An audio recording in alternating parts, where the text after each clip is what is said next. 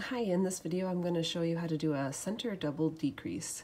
So that's where you're taking 3 stitches into one stitch, and you want the center stitch to kind of be the prominent stitch so that it looks nice and even.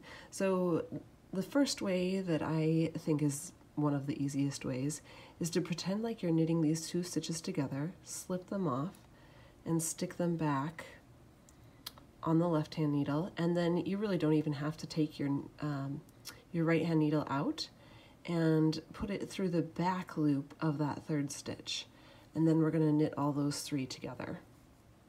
And that's a pretty nice and fast way. You can see that the center stitch then would form a nice, it's nice and even, both sides come in nice and evenly to that center stitch. Another way to do it that's a little bit faster because you don't have to slip those stitches off is to just go into those stitches as if you were to knit 2 together, but don't take them off, and then turn your work and go, if you can see, I'm going into the back of that 3rd stitch. And now I'm just going to grab my yarn and kind of weave my way out the same way the needle came in. And that does the exact same thing. Some people find it a little difficult to do that maneuver where you get the stitches where you go through all of them. So I'm just going to show you that one more time.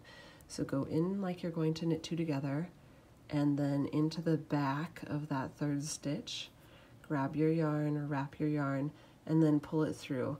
If you kind of pull down, it really does make a little window that you can get through. But if that's too difficult, then just do the slip 2 together, place them back on the needle, and knit the 3 together. I'm going to show you one other trick also.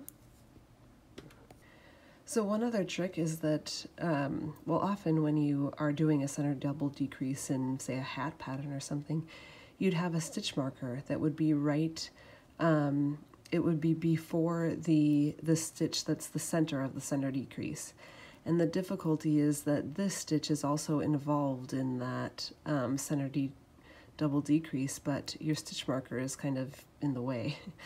So I'll show you just a quick way to move the stitch marker into the correct place so that you can do your center double decrease. So you knit up to the stitch before the stitch marker, and then what we wanted to do is change the place of these two, the stitch marker and the stitch.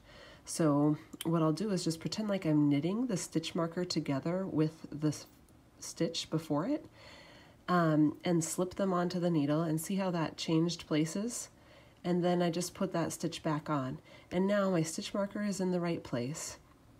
I can work on these 3 stitches, and my stitch marker is where it needs to be before the next center double decrease, the next time you come to it. So then again, you can do the pretend like you're knitting 2 together, slip them off, and then put them back on the needle and go through the back loop of that next stitch, knit them all together through the back loop. Or you can do the knit 2 together, go through find the back loop of that next stitch, wrap your yarn, and then kind of weave your way back out. So give both of those a try and see which one you like better. Thanks for watching.